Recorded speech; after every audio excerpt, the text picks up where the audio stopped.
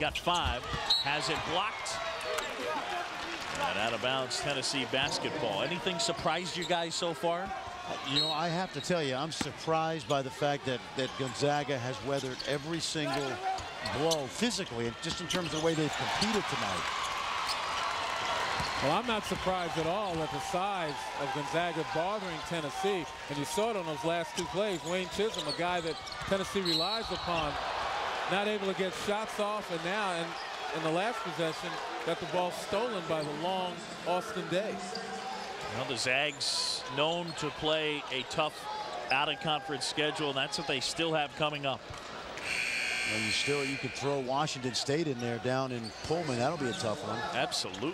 You know, Utah is a reasonably tough opponent. But, you know, the thing about it is it doesn't matter who they play in non-conference because they're going to be successful inside the WCC. So they can afford to play a schedule like that and even lose some games.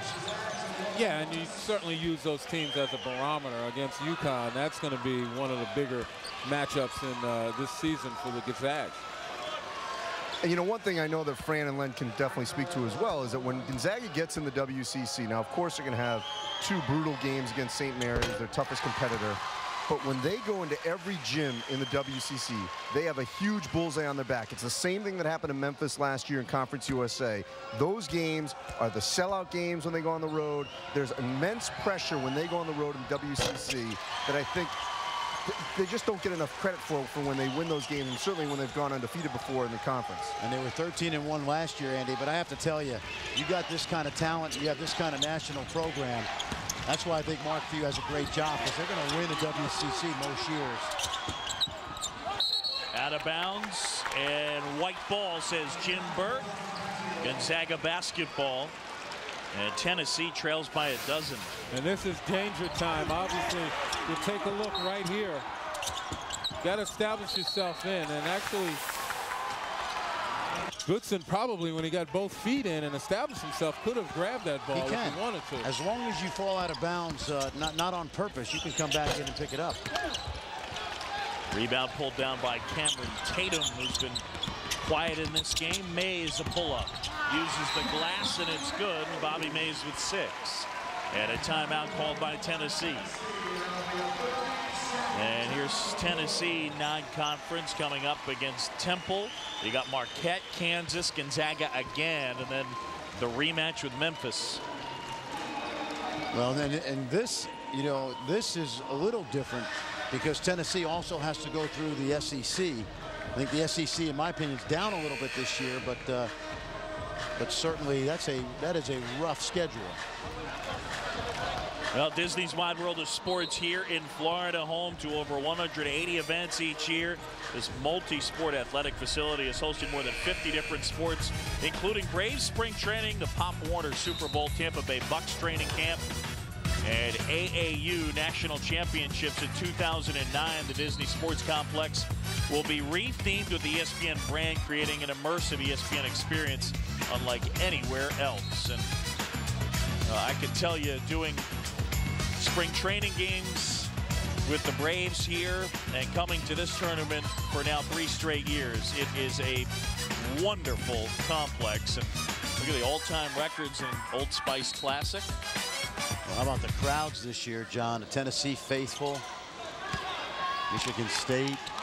Len, you did that Tennessee-Georgetown game. I mean, that had an NCAA tournament atmosphere type of feel to it. Absolutely did. And again, the intensity, I guess it's a lot to do with pride as much as anything else. 2 very good programs going up against each other, and they were playing for pride, no question.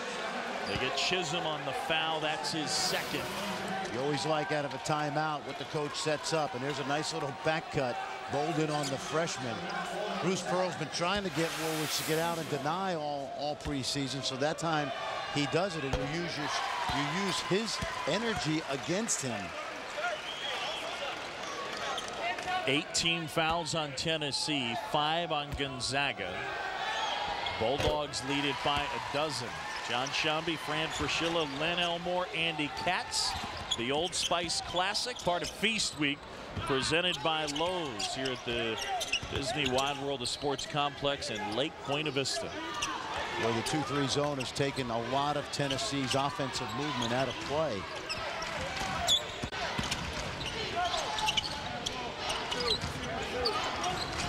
And that's a long back line when you look at Austin Day and Heitfeld, Len. Yeah, that's really deterring Tennessee, not allowing them to get the ball down low where they would like, and certainly it's shoring up the offensive rebounding. Well, more good stuff coming up from the Old Spice Classic. Well, they're rattling the rim tonight. There's no question about it. Zags doing their thing. And you better get the custodian out here and tighten up those bolts.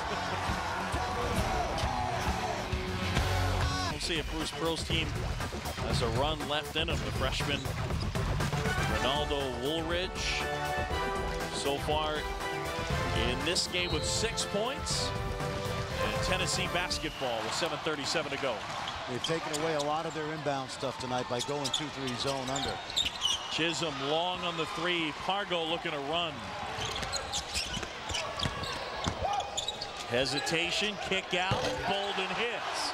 Good movement by Pargo. What do you think of Pargo tonight, Len?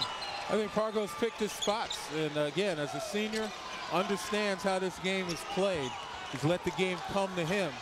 He's gotten others involved, just what a consummate point guard would do. 8.7 assists for Jeremy Pargo.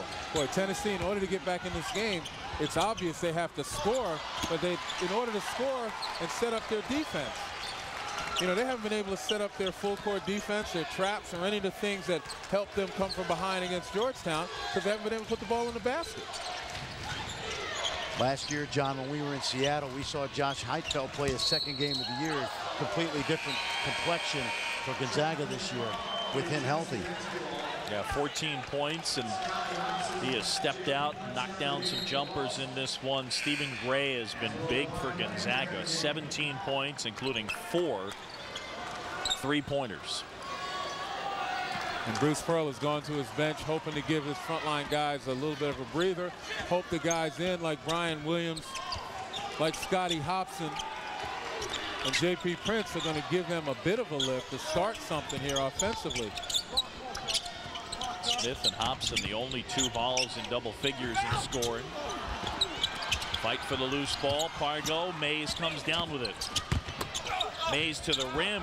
Williams trying to follow. Williams does follow. Brian Williams with 4 points. And that's his strength right there, the offensive glass. We talked about a significant percentage of his rebounds are of the offensive variety. And in order to be able to get back and set up defenses, they're going to have to be able to score first. Day will try a 3 and hit. How many weapons do these guys have? When you look at this team, they've got 6 guys that can get you 20 on a given night. Right now, they have 5 guys out there that can get you 20. 16-point lead, largest of the game. 11 threes for Gonzaga. And the length of Austin Day. Chisholm tried to stop him. Couldn't do it. I mean, Smith tried to stop him. Couldn't do anything with him. Well, a couple of power conferences going head-to-head. 7 top 25 teams laying it on the line. The ACC Big Ten Challenge returns to ESPN Tuesday night, 7 Eastern, Ohio State and Miami, then 9 Eastern. Duke going up against Purdue. The ACC Big Ten Challenge, ESPN, on Tuesday. Well, I'm not sure I remember the last time Mackey Arena was rocking and rolling for a non-conference game, now that Matt Painter's got the program going. It's a young Purdue team, young but experienced. They got a lot of experience under their belt. Gray has it blocked at the other end by Hobson. Prince, the leaner. Heitfeld the rebound.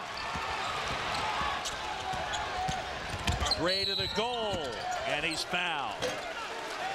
Stephen Gray, known as a 3-point shooter, but aggressively taking it to the rim and draws the foul. Now, on that last drive for Tennessee, did you think there was contact underneath the basket? Couldn't really tell. Because if there was, that should have been a call, because I think the point of emphasis now is that any type of contact, if it's not a charge, that contact interfered with the shot, you got to make that call.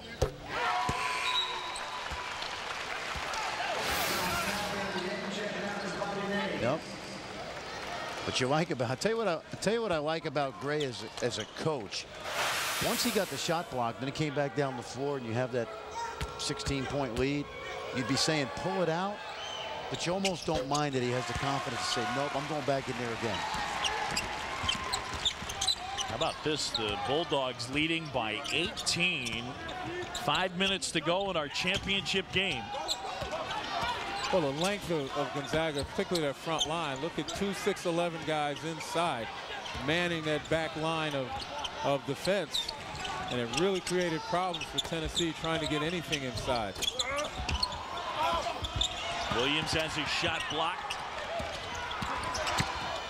Tyler Smith, little leaner, gathers in the miss, and he'll go to the line. And, you know, Len, I think one of the things that's ironic is I think this year we'll hear a lot that the length of Tennessee is bothering the other team. But tonight, Gonzaga